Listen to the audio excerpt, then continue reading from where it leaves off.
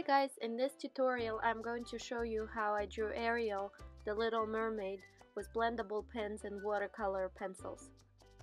After finding a picture of Ariel that I really liked, I started sketching it with a light brown pencil.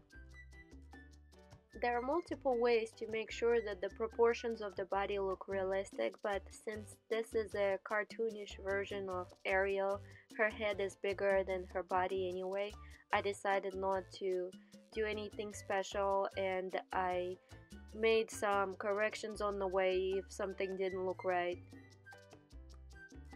I used a blendable pen to give an even skin tone color to the whole body, and then I also used orange pencil for her hair.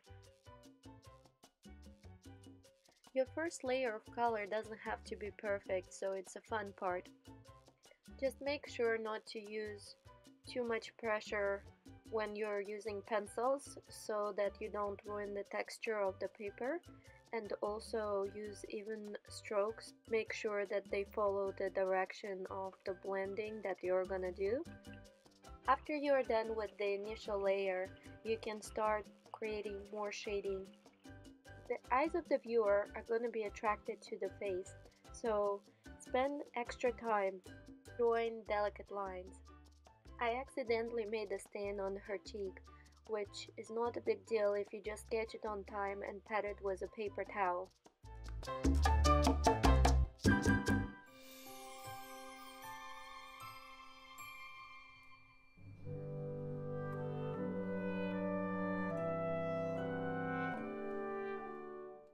Continuously build up the layers.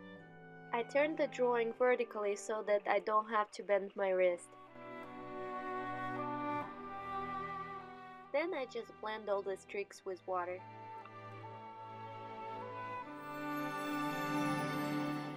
To make the eye apples look white, I'm using Dr. P.H. Martin Split Proof White.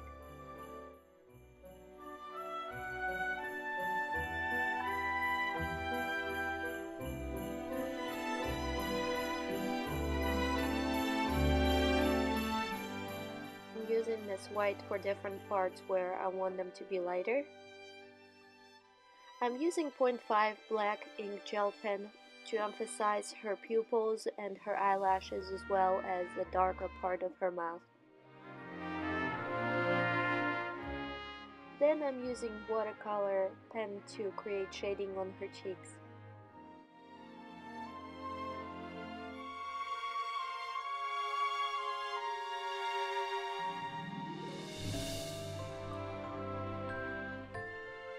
I mostly work with dark brown and white here to create more depth to this drawing.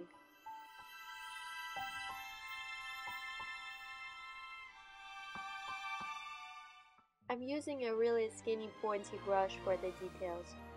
I haven't recorded the final part of the process because I got busy on my phone, but you guys can see how I continuously work on the details. I added bubbles, I added a star to her hair, I also added a pearl to mimic the earring, and I really hope that you guys enjoyed watching this video. Leave comments below if you have any, and thank you so much for watching. Till the next time, bye bye.